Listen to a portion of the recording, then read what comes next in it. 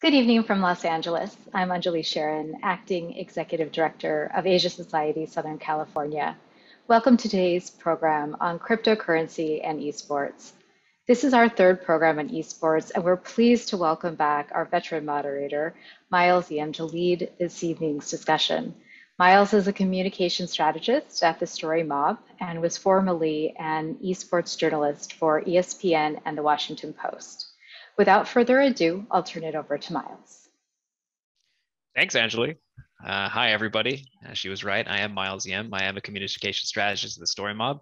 Thank you so much for joining us tonight. We've got a great panel for you discussing something I think that's on everybody's mind: cryptocurrency, blockchain, NFTs, all of those fun, interesting Web3 buzzwords and technologies.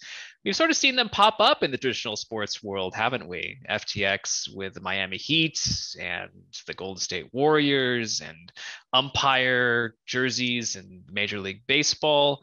I've also seen my beloved Los Angeles Lakers rename their stadium to crypto.com. Cryptocurrency, blockchain seems to be everywhere. But for the purposes of this conversation, we are going to discuss how it particularly intersects with esports. Seems to be a lot of natural alignment there, but is there? And what's next for this marrying of two industries? Joining me, I have two fantastic panelists to help talk it out. I'll have them introduce themselves individually and also briefly go over the organizations that they represent. Chris, let's start with you. Thanks, Miles. Hey, everyone. My name is Chris Gonsalves. I'm the CEO of Community Gaming. We are an esports tournament platform. We make it simple for people to create tournaments and to earn cryptocurrency. So we set up wallets for them, and we make it very simple to earn your first cryptocurrency playing in all types of competitions. Awesome. I go next. I'm Walter. I'm COO of TSM FTX. We're an esports team. Our HQ here is in LA, but we have teams all over the world. We have over 17 teams now. And as you all can tell from our name, FTX, we are sponsored by FTX, a cryptocurrency exchange. Walter, it's funny in the introduction, Angela referred to me as a veteran moderator. You, sir, are absolutely a veteran panelist, having been with me on all three of these esports opportunities. So great to have you both here to help me talk about this. And Walter, I want to stick with you actually, because as you just said, it's kind of in the name. TSM, man, I remember when that stood for Team Solo Mid, and now it's TSM FTX. And if there is any place to start in the conversation, it feels like this is the best place to start. The New York Times reported that this sponsorship between FTX and TSM that included the naming rights was for 10 years, $210 million, an amazing trend-setting amount.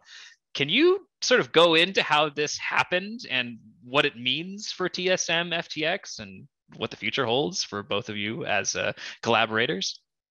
Yeah, absolutely. Absolutely. I mean, FTX deal is huge. It's huge for us and huge for the esports industry. The largest esports deal, I think, in history of esports, which is really funny how it started, actually. It started off with a DM, a Twitter DM. Basically, Andy, our CEO, because he wanted to learn more about crypto, want to learn more about FTX, he DM'd Sam, SBF. He's a legend in the crypto space. He started Alameda Research.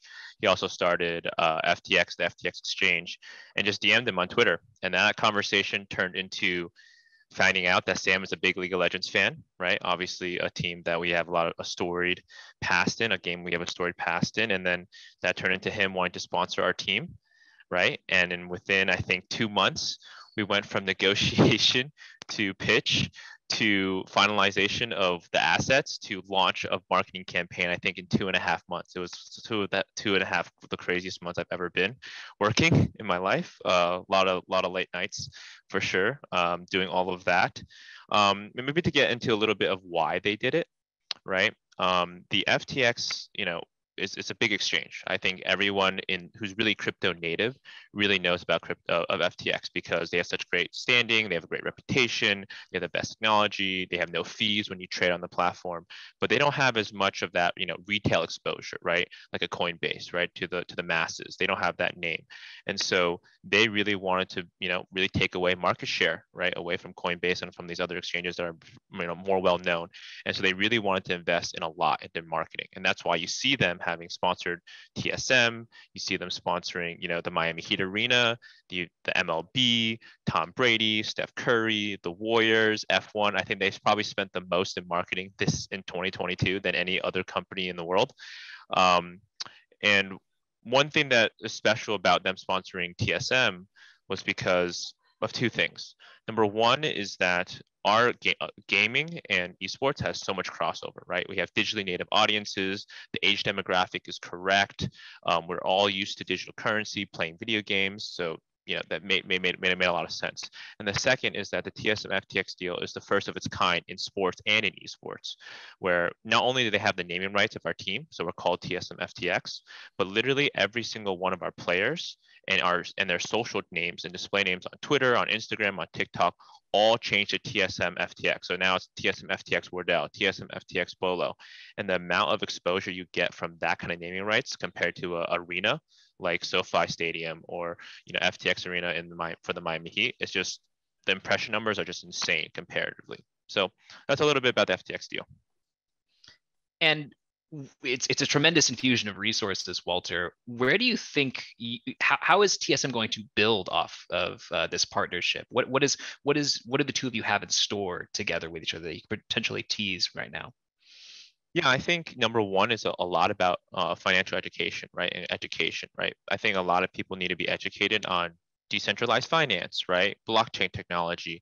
And it's only in the interest of TSM and of FTX to collaborate on a lot of initiatives to educate, whether through our players and our talent, through streaming activations, through content about blockchain technology, about decentralized finance and things like that. We also have a lot of cool, we have like an investment challenge that we are sort of cooking up where people, well, I can't talk too much about it because it hasn't been finalized, but where users can participate in this challenge and get crypto and sort of invest and get a taste of how it would work. And I think, another big thing for TSM, right, is like, look, FTX, they're a company of gamers. They, like, everyone at FTX loves playing games. They grew up playing games. They love watching esports.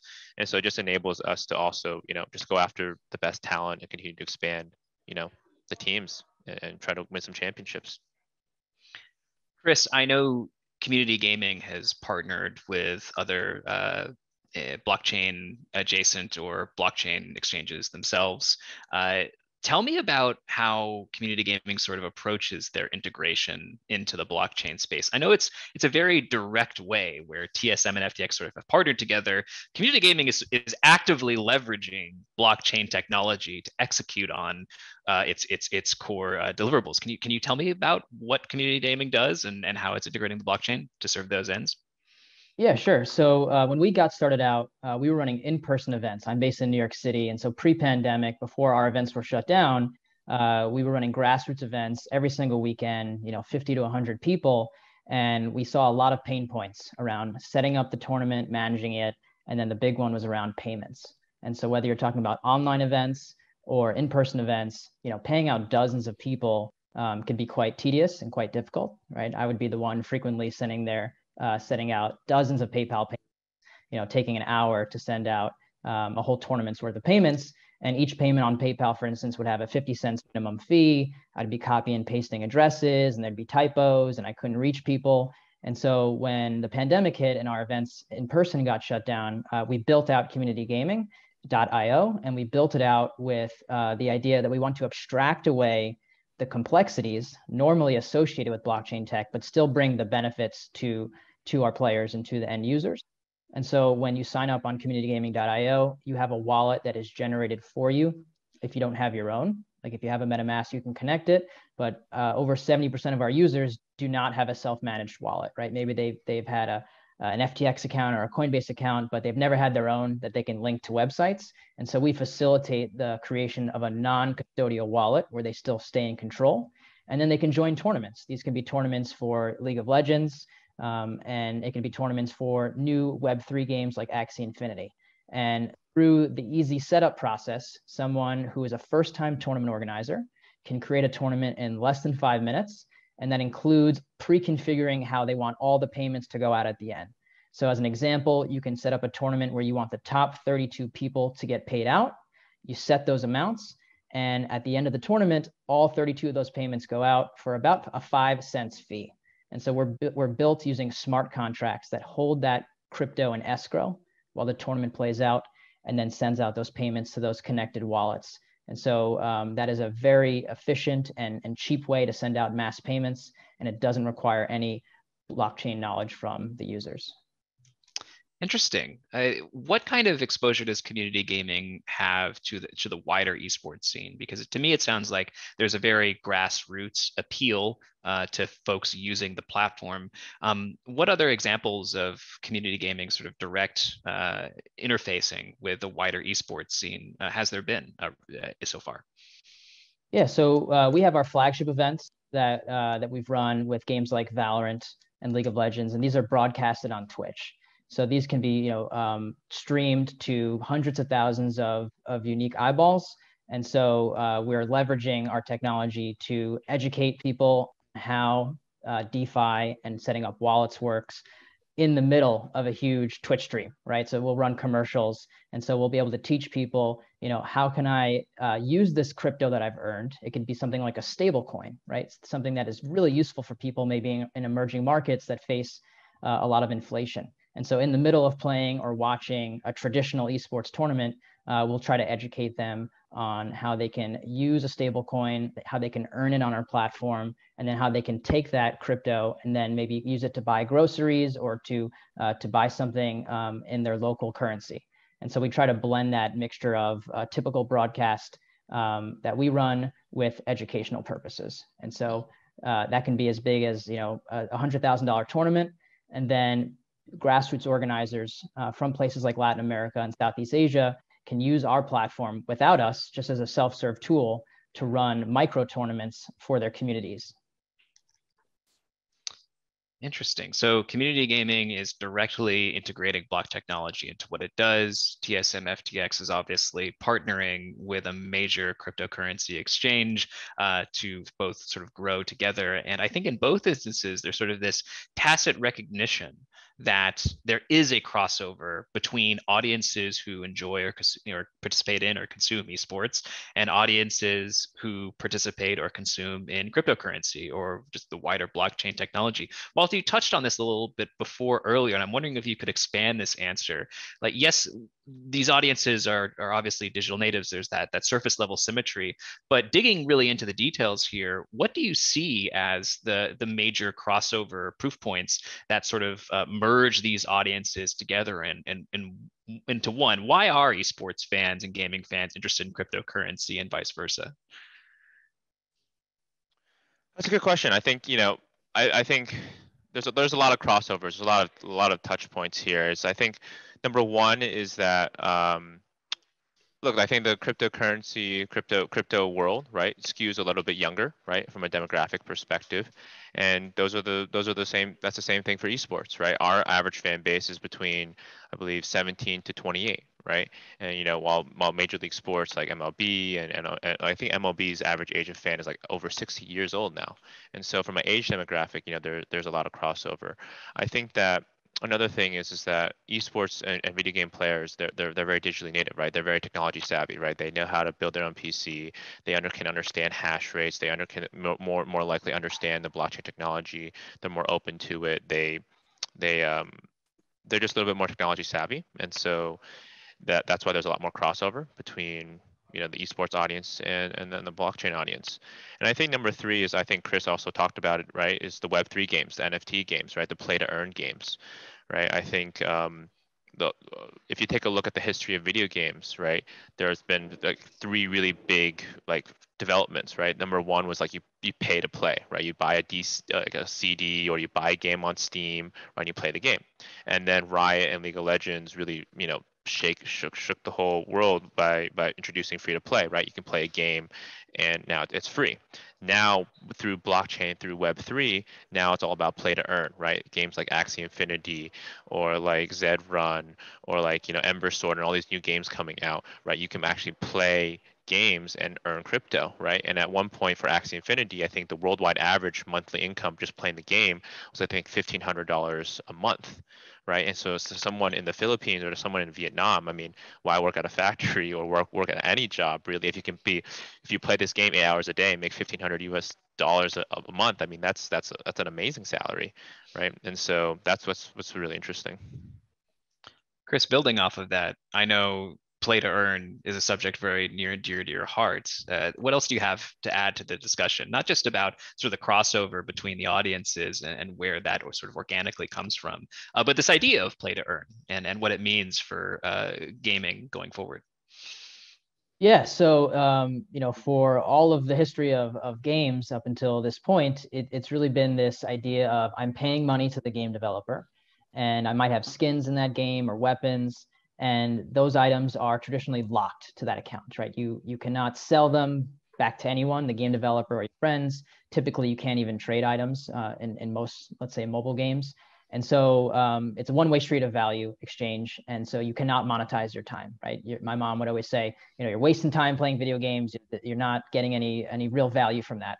And so these core principles around play to earn are really kind of creating an open game economy where now, of course, you're still spending money to get into the game and to acquire assets, either through your time or through money. And then you also have the ability to liquidate or trade or sell and be able to earn supplemental income, or as Walter was saying, in some cases, income that can exceed your real life job, which perhaps is a manual labor job or a job you just don't enjoy. And so you can have both, right? You can have someone in the Philippines playing Axie Infinity, and he's driving a taxi for 4 hours a day, and then he spends another 4 hours grinding and playing competitively in a game like Axie, or the dozens of other play to earn games that are coming to market. And so the two core principles I like to say with play to earn is enhanced ownership. So those are the digital items, those are the skins, those are the land, digital land, those are the weapons. You can really own them. You can trade them freely. You can view them outside the game, and you can build different tools on top of these economies. And then second is the ability to monetize your time, as I was saying. It's no longer a waste of time with gaming. That stigma can really kind of go away after these games proliferate, and you can earn really meaningful income in these play to earn games. Staying with you, Chris, for a moment, I think we're sort of blowing through concepts really quickly. This idea of blockchain gaming, it's certainly in the zeitgeist right now. People have heard about it. Maybe they've even heard of play to earn. But I think for a lot of folks, it's difficult to conceptualize what it means to play a blockchain game. Like what exactly is involved in the mechanics of it. So I'm wondering, and Walter, feel free to add on to this, but we'll start with Chris first. Can you give me like an overview of what it actually means to play a game like Axie Infinity or a game like Skyweaver? Sure. So Skyweaver is a great example because probably many people have heard of Hearthstone or Magic the Gathering. It's a trading card game. And so to have a trading card game, you have to build up a deck of cards, and then you will play against usually either the computer or against other players, usually called PvP mode. And so in Magic the Gathering, you go and you buy packs in the real world, right? And you have a real collection. You can sell those cards on a secondary market. And so Skyweaver is just kind of like a digital version of Magic the Gathering or a version of Hearthstone where you really can just buy and sell those cards on a marketplace. So in order to get started in these play to earn games, there is usually a starting cost, right? You have to buy assets that you can then that then become productive assets, right? You can earn a yield on them, you can stake them, you can use them to grind away daily missions and earn small amounts of money each day. And so you first have to buy into the system. And I think Walter knows a lot about the guild world and how that ties into this whole system of being able to lend out assets. Yeah, to talk a little bit about like the guilds. I don't know if maybe people who are watching this panel know about YGG or Avocado Guild and things like that. But basically, a lot of these NFTs that you have to buy, right, like whether it be an Axie and Axie Infinity, are quite expensive, right? Sometimes at one point, the average Axie was like what, $300, right, US dollars. And so to a lot of people who it's a big barrier to entry. And so what these guilds do, right, is that it's kind of like a microfinancing business, is where people will buy these NFTs like Axies, and they will loan it out to people who cannot afford a whole Axie, and they will just take a revenue share of whatever these people sort of make, and they call them scholars, right? These scholars get lent these NFTs, and they get a revenue stream, whoever is lending them out. And so it's a very interesting microfinance business, right? In this world. And so guilds are becoming very, very big. And I think, TSM is obviously looking into guild as well because we have a huge fan base, right? And so it's like, how do we, could we create a guild, right? Could we, if blockchain games in the future are going to be very big, should we create a guild? There are some people, prominent figures in the video game world saying, in the next 10 years, all games will be play to earn, all games will be, blockchain games, but who knows? But that's something that is definitely on the rise and something that everyone is looking at. Yeah, I would think so. And staying with you, Walter, with gaming comes esports, right? Like, what is esports if not competitive gaming? And to my limited understanding of blockchain gaming, there certainly is like a competitive aspect to certain elements, Skyweaver and Axie Infinity, I'm thinking of specifically. Is there a TSM sort of Axie team on the horizon for you, Walter? Are you getting into Skyweaver? What do you feel like, and you touched on it a little bit, but what do you feel like TSM's future is in blockchain gaming esports, or if esports itself is even a viable application to something like blockchain gaming? Oh man, there's so many thoughts here. There's so Go many for thoughts it. here. Yeah. But I think there's definitely a competitive aspect, right, to these blockchain games. Like if you played Axie Infinity, right, the more you win, the more you earn, right? And so I don't think TSM is looking at an Axie team right now, but we are basically evaluating all new play to earn games, right? If they have a viewership, right, and they're fun games and they have people want to watch it, yeah, absolutely, we're going to pick up a team, whether it's a blockchain game or not. And I think that it's just an added incentive for people to play these games, right, and compete because they can actually earn a living maybe or a side income from it until they go pro. So I think that is very, very interesting. And I think, to touch a little bit on Chris's point about like these items, right, and the interoperability and owning these digital items, right? It's happened in video games and esports for a very long time already, right? People used to farm World of Warcraft gold, right, for real money, but it's kind of illegal. People would, do that on the Diablo 3 auction marketplace for real money. People, farmed accounts for League of Legends. So this is something that I think the video game community is pretty used to already, but then now blockchain is really just making it more accessible, more transparent, and more secure. So that's kind of really interesting as we move forward into a Web 3.0 world. Chris, as somebody who has his ear to the ground on all things blockchain gaming, I'm curious to hear sort of first your take on what needs to be improved on blockchain gaming as a whole to sort of grow its audience, and then if there are any games on the horizon outside the two that we've touched on, Skyweaver and Axie, that really excites you as the sort of next step for blockchain gaming. Yeah, sure. So we're really in our infancy with Web3 games. I think you've seen a lot of the innovation bubble up from the bottom, right? Indie developers, right? That don't have the resources that Activision, Blizzard, or Take-Two has. And so some of the games that have been the first to take off have not necessarily been AAA quality with $100 million development budget like the World of Warcrafts of the world. So I think as the months go on, you're going to see games that have been in development now for 2 years. It takes 2-3 years to create a great game. They're going to start to come to market, right? They're going to come to market this year and over the next 12 to 18 months, and they're going to blend the play to earn, disruptive, innovative elements with a game that's extremely, extremely fun, right? That you would play with or without the earning components. And so, maybe I would say a lot of the early play to earn games have had kind of the financial incentive get ahead of the level of fun, right? And so if you're playing a game purely for financial incentive and the game's not also fun, you start to have situations where, you feel more like a job, right? And so if you can blend that perfect mix of the game is really fun and I would play this anyway, and I have the ability to earn a little bit of extra income, and if I want to stop playing the game 6 months from now, I can sell my items and take that value back, some of it, or even at a profit level. I'd say that's what needs to be improved. And then secondarily, these in-game economies are extremely complex, right? And I think a lot of them were designed not by professional economists, but by developers and enthusiasts, passionate gamers. And so I think you're going to start to see a lot more real game economists be hired by these studios, right? I think you really need to be able to design the correct balance of money coming into the system, money going out, correct incentive loops to have that balance, right? If you want to have a sustainable game with 100 million players that is a player-earned game, it really needs to be professionally designed from an economy level. So I think you're going to see that become a really important role at all of these player-earned games is these economists. What was the other question? Was other upcoming games? Yeah, any titles you got your eye on? One that I have my eye on is called Phaeton Arena, and so this is this can be thought of as a game that's similar to Brawl Stars, one of the most popular mobile games as part of Tencent, I believe, Supercell.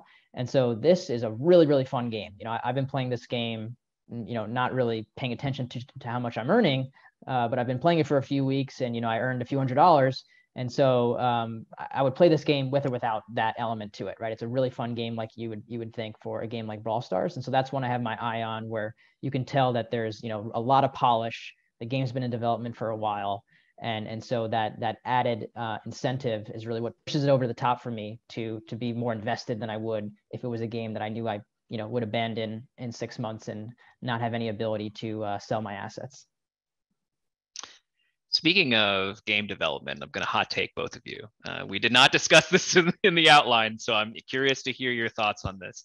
The topic of the day that everybody in the gaming universe is speaking about is this massive acquisition by Microsoft, $68.7 billion, the biggest acquisition of its kind in the history of gaming. They acquired Activision Blizzard, makers of World of Warcraft, Call of Duty, etc. This is a massive investment for what some would consider a quote unquote distressed asset, with all of the negativity and controversy surrounding Activision Blizzard at this time. And I'm curious to hear from both of you, since this is a panel about crypto and esports and the future and Web3 and blockchain technologies. To what extent do you think this was a play by either side, via Activision Blizzard or Microsoft itself, in this arms race to prepare for quote unquote the metaverse or the Web3 future that we all seem to be racing towards? Do you feel like there was any sort of, we're looking at Web3 future calculus made in that investment? Or was this just Microsoft really loves WoW? They love their warlocks and then their druids, and they had to have it under the banner, and man, Overwatch League, that's amazing. Chris, I want to start with you, then we'll go to Walter. Yeah, so I think I saw the main Satya Nadella quote was, this will help power future metaverse platforms, right? So he specifically called that out and kind of referred to all of these incredible franchises as part of a future strategy that they have on the metaverse. And so I don't think they're going to explicitly state we're going to create World of Warcraft NFTs or something like that, but I do think that is kind of in the back of their mind. Microsoft has been one of the first and one of the earliest proponents of especially Ethereum technology, right? They joined the Ethereum Enterprise Alliance early, and they have a lot of people there that's dedicated to building out and exploring different use cases. So I do think there's kind of a longer term plan. It's probably not going to be in the immediate near future to think about some of these huge childhood franchises that we all love, and how the sequels of them could potentially incorporate digital assets that are blockchain enabled. Yeah, and to touch on that, I definitely do think every video game company or any big tech company as well is all thinking about metaverse, right? You've sort of seen that different publishers and different game developers as well, right? Like Ubisoft came out with their first NFT item, didn't go too well, but at least they tried, right? And I think Riot Games, I know, is also looking at it, and all these new game developers are all looking at it. I think that yeah, I think definitely Microsoft is thinking about metaverse with this Activision acquisition. Well, you said the three magic letters, and now we have to address them. NFT, non-fungible token. This is a major part of the conversation around the intersection between esports, gaming, and the crypto universe. And I want to start because not everybody might be up to date on the concept of an NFT. First of all, Chris, can you give us a breakdown of what an NFT is and how it has anything to do with gaming? Sure. So, in fact, it doesn't just have to do with gaming. You can think of an NFT as a type of crypto token that's used to represent a digital asset or a physical asset. And usually you're representing a digital asset that's unique. So you can think of it kind of like a digital certificate that can go along with a video game item, or it can go along with a piece of artwork, or a rare Nike shoe. And so, these unique identifiers come along with a digital signature on a blockchain, right? So it comes with all types of metadata that you can associate with ownership of an item. And so, some of the features when you apply this to video game economies, especially these in-game economies, the one that I always like to talk about first is this idea of provenance. So provenance meaning the ability to track, ownership histories of potentially a rare item, right? So, Miles, if you're sitting at the Lakers game and LeBron comes up to you and he gives you the jersey off his back, right? That is much more valuable than a jersey off the rack at Walmart, right? A LeBron James jersey off the rack. So in that analogy, everyone can see that it's a provably authentic piece of memorabilia because he gave it to you live on TV, right? And so you can go and sell that, and it's going to be worth a lot of money. Without some sort of publicly verifiable tech, you can't really do that in a video game, right? If I have a blue hat and you have that same blue hat in a video game, there's no way to distinguish it from one another, right? The game developer can kind of non-transparently control that supply. And if I'm a famous gamer, or Walter becomes a famous gamer, and you want to sell that blue hat, no one's going to be able to know if it's yours or if it's another one that looks just like it. So with this type of digital certificate, you will be able to tell exactly when it was made, who owned it before you, who the current owner is, and any type of metadata around it. You were using it when you won a world championship match streamed on Twitch. So in that sense, you have this kind of authentic, provably rare piece of digital memorabilia in this case. So that's kind of one of my favorite use cases. And so along with it being provably authentic, you can see exactly how many copies exist, right? So if the developer makes a commitment that they're only going to print 1,000 of these, you'll know if they print the 1,001, right? You'll be able to see that, and so you'll be able to call them out on it. So if they're making these credible commitments, you can hold them to it. And then the last one I would like to touch on with this idea of NFT use cases in gaming is these new types of business models, right? So if game developers choose to embrace this idea of the secondary trading market, right? I can sell an item to you, you can sell it to Walter, he can sell it to his friend. Each one of those hops could have a programmable rev share in them. So you could say every time this sells, the game developer gets 5%. Maybe a streamer that is using the likeness of that item could get 1%, right? The artist who created that skin can get 1%. And so you can have this programmable rev share in perpetuity. So if the item is trading still in 5 years, you're getting a little bit of revenue each time. So you can embrace this idea of secondary trading and use this technology to create that long tail of revenue. So those are some of the more interesting use cases if you have an item that is attached to an NFT. Interesting. Walter, I'm curious from an esports organization's perspective, you hear all of these potential uses for NFTs, and it strikes me that a major part of a lot of the partnerships we're seeing between esports and crypto industry folks. I think Team Liquid made a partnership with Coinbase, as did Evil Geniuses, and a couple of tournament organizers have made partnerships with crypto partners. When they look at NFTs and these applications, how do those apply to what an esports organization wants to do? That's a good question. That's a good question. I think, I'll give you a real life use case, right? We actually partnered with a game called Aurora, right? They're based on the Solana blockchain, and we actually created 4 TSM Aurorians, right? Literally, characters in their game, right? So you basically own one of these NFTs that would be your character in the game. So they've already minted them and then we've already sold them. And so we were able to collaborate with them to get 4 special ones. And so obviously we promoted the game, right? Because we put it on social media and things like that, and we gave away one of the Aurorians to our fans, and we auctioned one off for charity as well for I think $70,000. And so we obviously promote. It's like a sort of a marketing type of thing, right? It's like any type of thing. We promote the game, and then we get in return we kind of received 2 Aurorians. You know, that sits in our Solana wallet right now.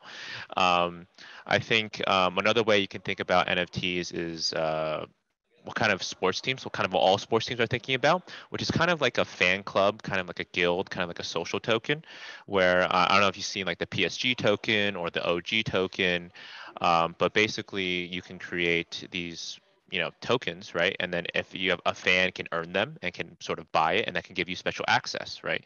It can give you, like, for example, if TSM were to create a TSM NFT and a fan bought it, they could come visit our facility, once a year, right? They could participate in exclusive fireside chats, right, with our coaches, for example.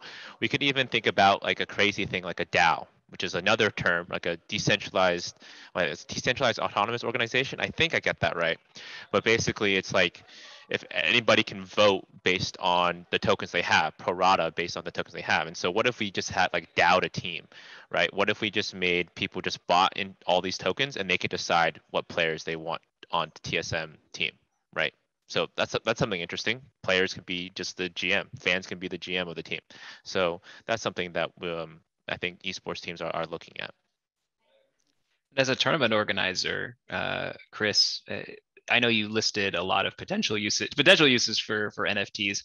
Are there any that stick out to you specifically that seem like great applications for what community gaming wants to do in the future? Yeah, so we named a lot of them already, but one that we're considering now is to use them for achievements. And so as we build out our player profiles on communitygaming.io, what we're thinking of doing is issuing NFTs when players complete certain achievements on the platform. So let's say you're hosting your own tournaments and you just finished hosting your 10th successful tournament. You may get an NFT badge, right? This could be an image that is minted as an NFT and time-stamped to prove that you did in fact host 10 tournaments, and that's attached to this digital identity you have on our site, this sort of gamer ID. And so as you start to build up this collection of these verifiable badges, you start to build up this idea of reputation, right? I would feel more comfortable joining someone's tournament if I see they have that kind of guaranteed badge that they've hosted 10 tournaments before. Same thing can apply from a competitive player. Maybe you've come in top 8 in a tournament 10 times as well, you get a badge. And so, while leaderboards might reset every month and things get reset, you'll have this built up collection of these achievements, and they can be represented as NFTs to really give extra metadata associated with this, right? You can put in data like which tournament did you play in, which game was it for, what did you do? You can even embed a clip and say, here was the winning clip of me winning. And so this idea of reputation and achievements is another use case that we're planning to implement. Interesting.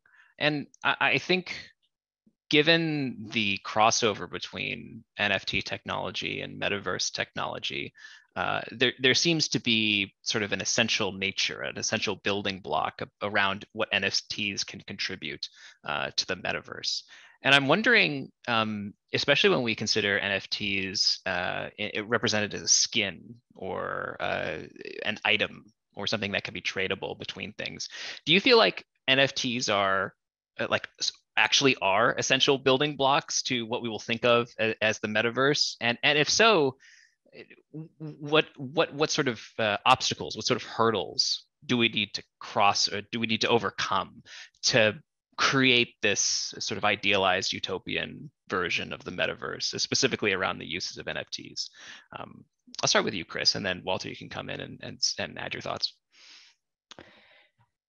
So I'm going to go with education on this. I think education is still a really big hurdle, right? A lot of people probably this past year have figured out how to buy an NFT on OpenSea.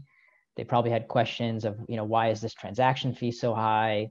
What is the difference between Ethereum and these 10 other blockchains? I'm hearing about layer 1 versus layer 2. A lot of players on our site just have, issues understanding how to make a transaction or how to maybe sign up on an exchange and how to use that.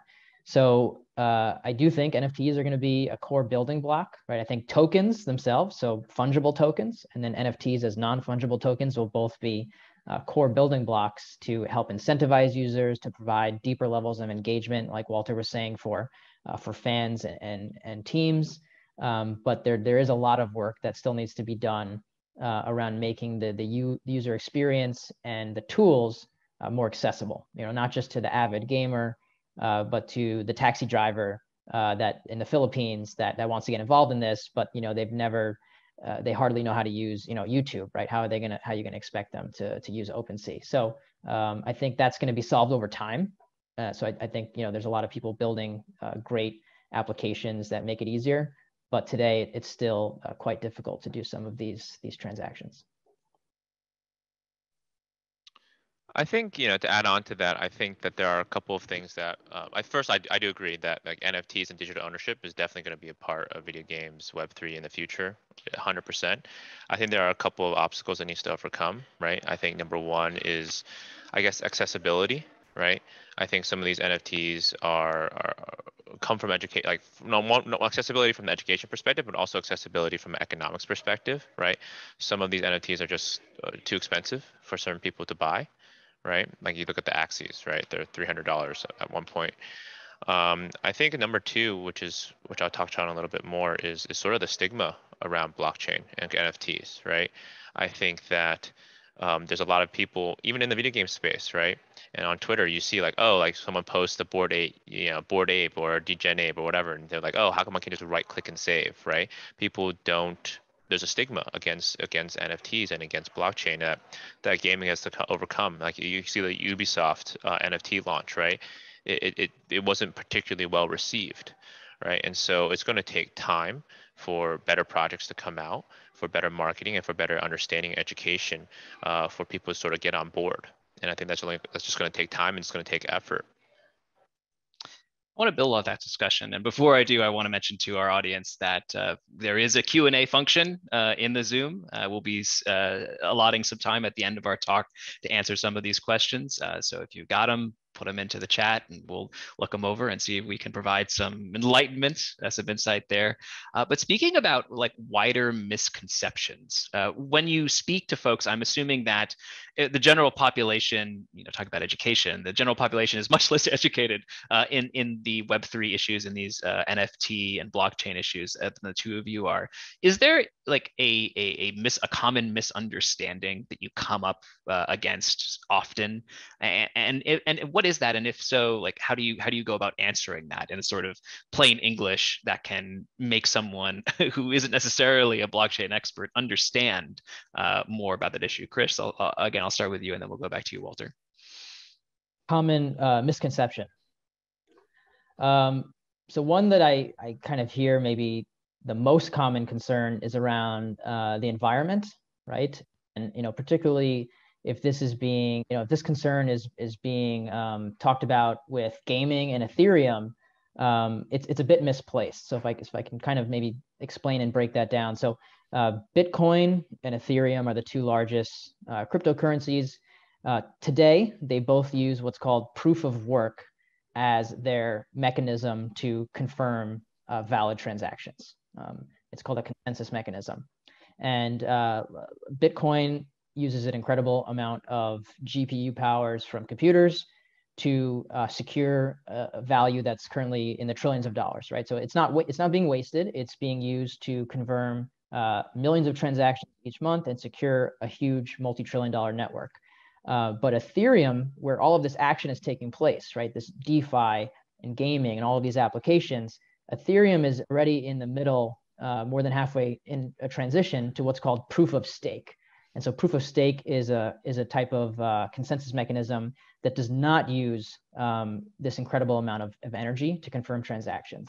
I believe the last time I looked it up, they're estimating that it's going to be 99.9% less energy than proof of work. And so Ethereum has been in this multi-year transition for a few years now. And I think in the next year or so, they're going to have fully migrated from proof of work to proof of stake.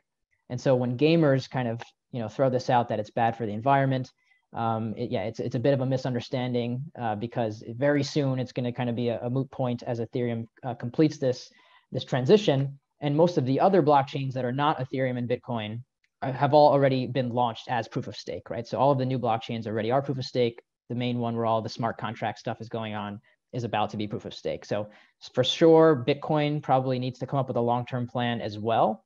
But Bitcoin really has kind of a more narrow use case around store of wealth and kind of a digital gold. But all of the exciting stuff is going on Ethereum. And so I don't think that's really going to be a valid criticism for much longer.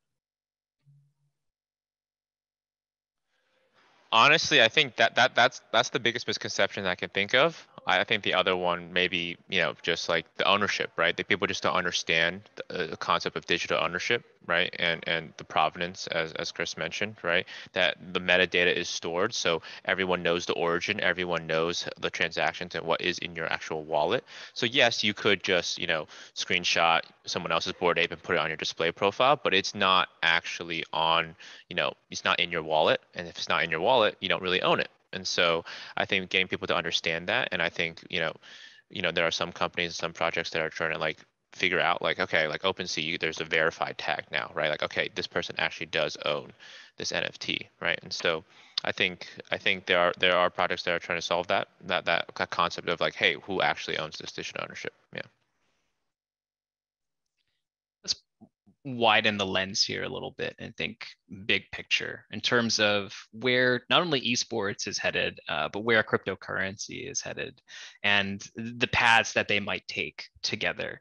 I think we've touched on a lot of what you expect to see in the near future, but I'm wondering for both of you personally, what you want to see come out of this partnership. Like if you had your way in the industry and were able to influence both of their paths and make the choices on behalf of everybody in the crypto and esports space, what would you want to see them become in 5 years, 10 years? I know, Walter, you're thinking that far down the line because of the length of the FTX partnership. It is a massive a timeline that we're looking with. And I'll start with you, Walter. What do you want to see going forward between these two industries as they grow together?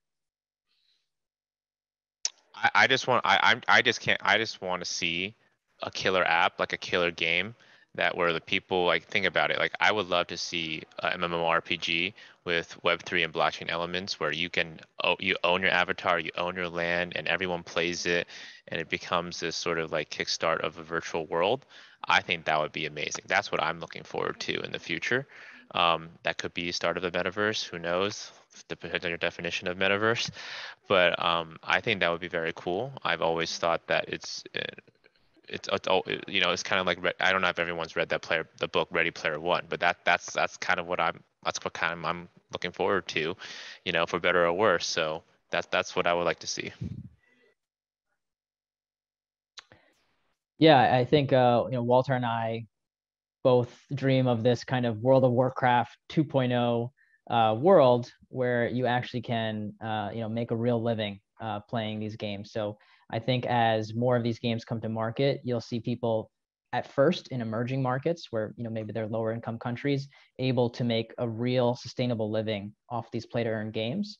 And so I think there's a lot of trends that's accelerating this. Like even before the pandemic, we saw automation of some of truck driving jobs and hospitality jobs, factory jobs. We know 5-10 years in the future that a lot of these jobs will probably be automated away, and there won't be as many job opportunities. And so the question is, what will everyone do? Will there be universal basic income? Will they turn to more creative and fun work? And I guess I personally think gaming will be a large part of this, right? Everything that's being talked about the metaverse and now these new types of business models inside games that give value back to the players and have these robust in-game economies. And so, I think that I really hope that this proliferates and gives people the ability to monetize their time and to supplement their income, or eventually in the future, maybe just be a full-time way to earn money and have a fun time at the same time. Excellent. We can all dream of these utopias and the Ready Player One metaverse as maybe the best case scenario. I'm not sure. I know we're still a bit far away there, but it's good to have those kind of ambitious visions. I want to move over to some questions that have been submitted through Zoom and get your guys' take on some answers here, starting with, these are all anonymous. So the question is, wondering if there are gaming communities who form DAOs, decentralized autonomous orgs, what kind of high value NFTs do they aim at acquiring? And I'll pose this to either one of you or both of you can answer. So a lot of times these guilds that are forming, there's all these regional guilds. Walter mentioned YGG, but I've seen a database that tracks over 4,000 guilds. So a lot of these guilds are actually micro guilds. They're just small groups of friends. And so some of these high value items are, I guess maybe the most high value is digital land, right? So Sandbox is an incredible game where you have all of this land that you can build experiences on top of. And of course, you're seeing a lot of people right now buy and sell them and trade them. And so that's probably the highest priced, right? If you're just like in the real world, real estate is a huge market. And then some of the most rare skins are also highly priced. And then something that's a little bit more of a complex topic is this idea of validator nodes. So in games, in Gala Games, Gala, Gala Games is a really great network. They're trying to kind of be like this Web3 Zynga. In order to be part of the governance to validate actions in the game, you need to be able to buy a validator node. And I know those can be quite expensive these days. I think Chris answered that question. Fair enough. Then I'll pose the next one to you, Walter. What kind of in-game assets are the most popular? How important are avatar skins, digital fashion to gamers? And I think we sort of answered part of this question, like land seems to be very popular. But maybe to rephrase this a little bit, how important are like digital skins and avatars to gamers? Is this really something that folks feasibly invest in? I mean, 100%. I mean, if you think about League of Legends, their whole business is just selling skins. That's all they do, is they just sell skins. And if you take a look at, for example, the Valorant game, right? Valorant, they recently ran their World Championships last year, right? In which Ascend won, right? They released a Valorant Champion skin package, right? And half of the skin sales get shared amongst all the teams that qualify for the tournament. They raised $15 million just off that one skin sales. And they share half of that, 7.5, equally amongst all 16 teams that went. And that's just one skin sales pack, right? And so the skin sales are huge. I mean, if you look at CSGO, like the CSGO skins, I opened up a package, I forget, a long time ago. I have a knife worth $400 still trading on the Steam market, right? And so people love their in-game skins, right? And some of them are exclusive. Sometimes, they can trade on the open market. People even buy and sell accounts because the actual skin is tied to that account. So this is obviously pre NFT, pre Web3 world. And so, their business is built on microtransactions and skin sales. So 100%, man. I bought that Valorant skin. I think that whole package was like $80. It was, it was really expensive, right? But yeah, it's locked to my account forever, right? Imagine if I could, in a year from now, I can trade it to you, Walter.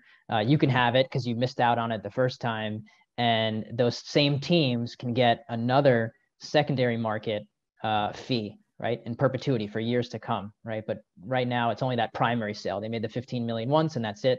But if they were able to keep trading, you could continue to generate fees as the player base gets bigger. Exactly. We've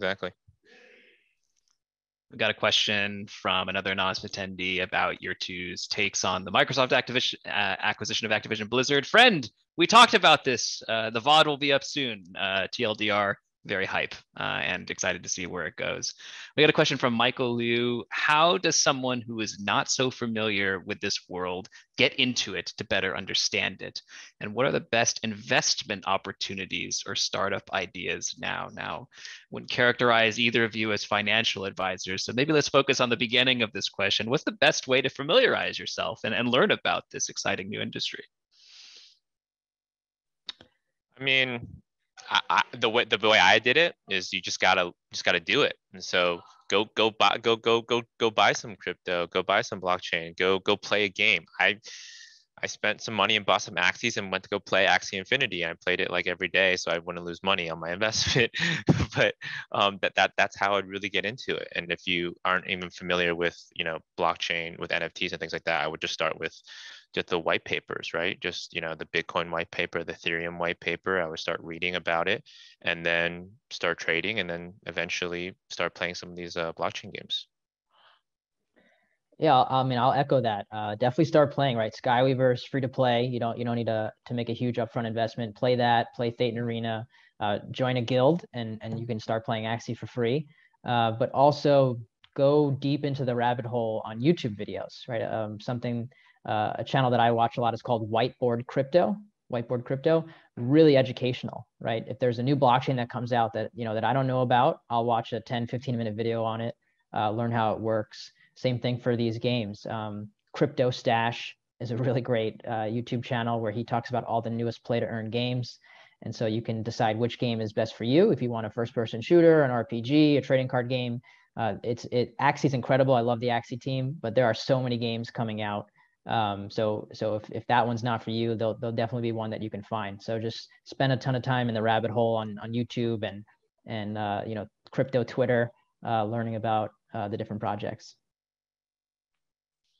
Fantastic. And I think the last question we have time for, it's also the longest question that we have. I want to boil this one down to the essentials. This is from an anonymous attendee, and it's essentially talking about where hubs of interest in the world, in countries that have perhaps surprised you when it comes to adoption of crypto gaming. Like we've seen communities build up in Africa, in the Middle East, in the Philippines, in Asia. Chris, I'll start with you. What are some of these hubs that you've seen pop up and that have perhaps surprised you in their aggressive or at least adoption of crypto concepts?